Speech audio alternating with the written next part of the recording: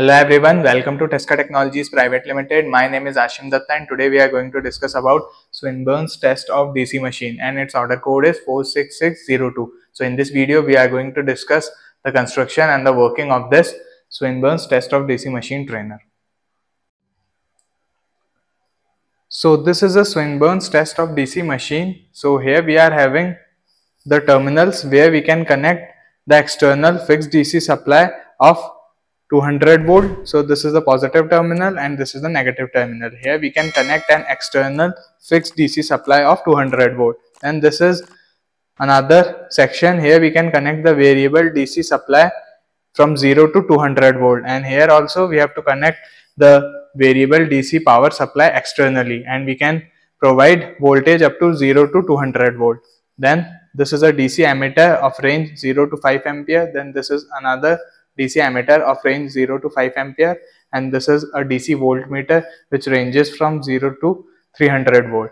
Then these are the terminals provided for connecting a 3-point DC starter. So this is the L section, this is the F section, and this is the A section.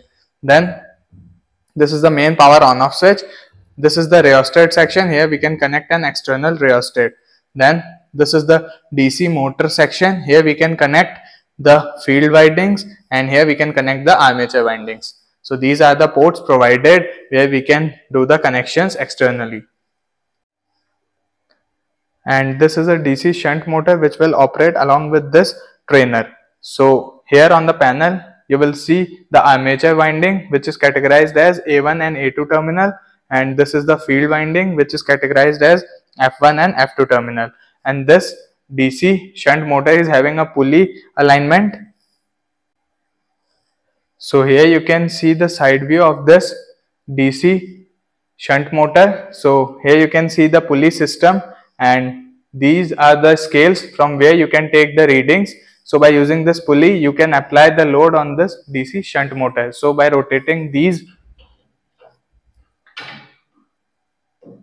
you can apply load according to the scale you are providing. So you can take the readings from these scales, and according to that you can apply the load and you can take the readings from here, and that is how you can operate this motor along with this trainer.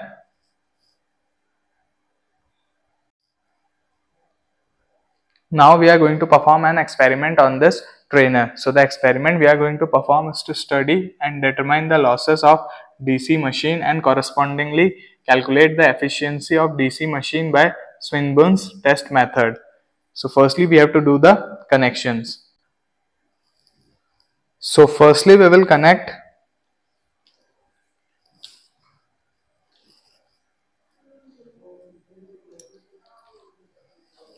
this variac with this DC converter. So we will connect